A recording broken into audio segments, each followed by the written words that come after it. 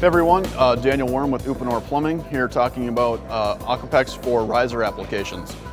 So what we're showcasing here are our 2-inch AquaPEX risers. We're utilizing our engineered polymer tees, and we're also showing some various transitions.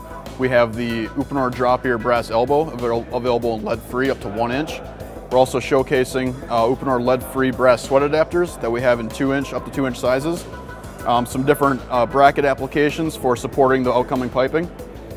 We're also showing how to properly use a mid-story guide to keep the piping straight within your cavities of your wall. Up here, off of our branch piping, we're showing our Uponor PEX pipe support. It's a 23 gauge galvanized steel product in 9-foot lengths, and we're showing a new stainless steel clamp that we're offering as well for expansion and contraction scenarios.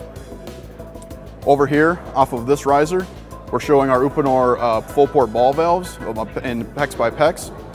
We're showing how to properly come through a steel stud with a grommet, and then we're going to our high flow multi-port tees.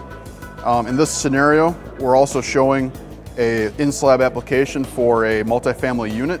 So as we enter the slab, we're using PVC bend supports to protect the piping from the slab penetrations, and then we're running the piping in the slab by itself. For more information, go to uponorpro.com.